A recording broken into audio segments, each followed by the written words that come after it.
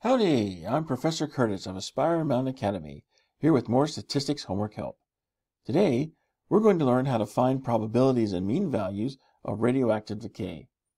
Here's our problem statement.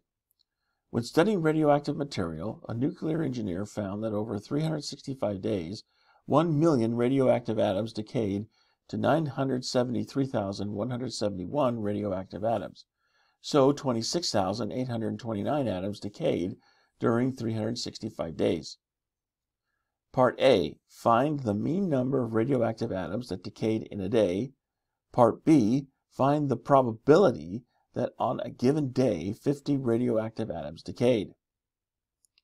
Okay, Part A wants us to get the mean number of radioactive atoms decayed per day. So we take the total number of atoms that decayed and we divide it by the total number of days. So I whip out my calculator.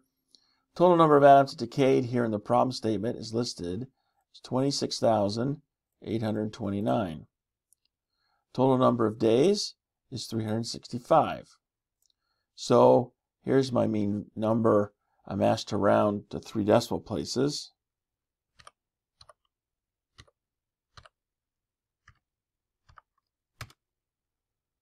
Excellent! Now part B asks for the probability that on a given day 50 radioactive atoms decayed. To do this, I'm going to open up StatCrunch, and inside StatCrunch I'm going to use the Poisson distribution calculator. So let's pop out StatCrunch here. I'm going to resize this window so we can see better everything that's going on. Now here in StatCrunch I go to Stat, Calculators, Poisson.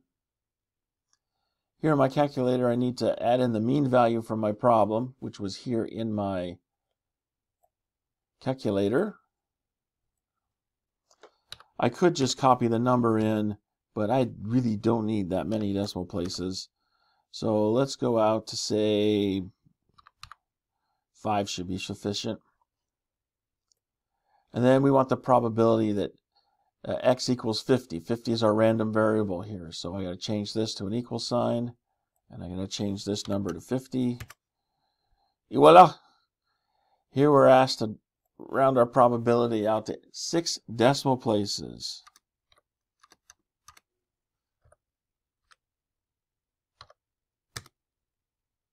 Nice work! And that's how we do it at Aspire Mountain Academy. Be sure to leave your comments below. Let us know how good a job we did or how we can improve. And if your stats teacher is boring or just doesn't want to help you learn stats, go to AspireMountainAcademy.com. You can learn more about accessing our lecture videos or provide feedback on what you'd like to see. Thanks for watching. We'll see you in the next video.